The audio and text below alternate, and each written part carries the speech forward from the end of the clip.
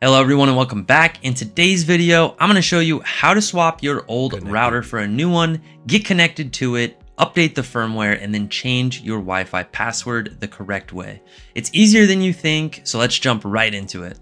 Okay, so here on screen, I'm going to have a video showing me disconnecting my old router and then I'm putting in the new one, right? So they always give you a standard router that comes with your internet service, right, when you sign up for your provider. I'm going to swap it out for a much better one that has better speed and I have more control over, okay?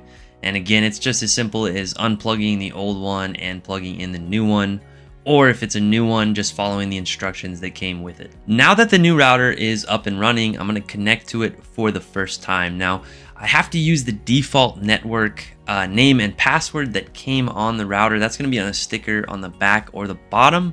Mine was on the bottom, okay? Now, once I'm connected, we can go in and get everything set up the way we want. Okay, now that we have our new router up and running and we're connected to it, we need to figure out what the IP address is for it, specifically what's called the default gateway. And I'm going to show you how to find that here on screen. We're going to open up our run command with Windows key and R, and then we're going to type in CMD into the box next to open. That stands for command or command prompt. We'll press OK to open that, and then we're going to type in ipconfig /all, okay, just like I have here on screen, and we're going to press enter.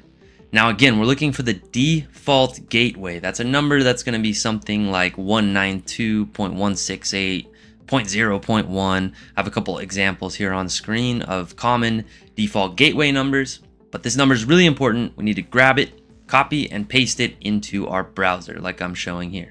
All right, now I know you're probably in a hurry to get to that Wi-Fi password because you probably want to change it. But before we do anything, it's going to be a good idea to update the firmware. Now mine automatically updated as soon as I came into the router UI, as we call this. So again, we're pasting in that number that we got, the default gateway number we got earlier, into our browser. As soon as I got here, it took me to this screen where it updated my firmware and then made me change the password to get into this UI to change things. If yours doesn't automatically make you update your firmware, make sure you go in and update it yourself. All right, so now the moment you've all been waiting for. Again, remember, pasting that default gateway into our browser will take us to the UI where we can make the changes. Now that we're here, my firmware is up to date. I can go into my wireless or network settings and change not only the network name or SSID as they call it, I can also change the password or network security key, okay? For the example, I'm just going to change it to my new password, which is obviously not what I'm going to be keeping for long term, but for the video, for the example, it'll do for now.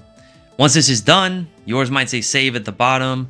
Mine had an apply up at the top. I click on that and the router will reboot and make the changes.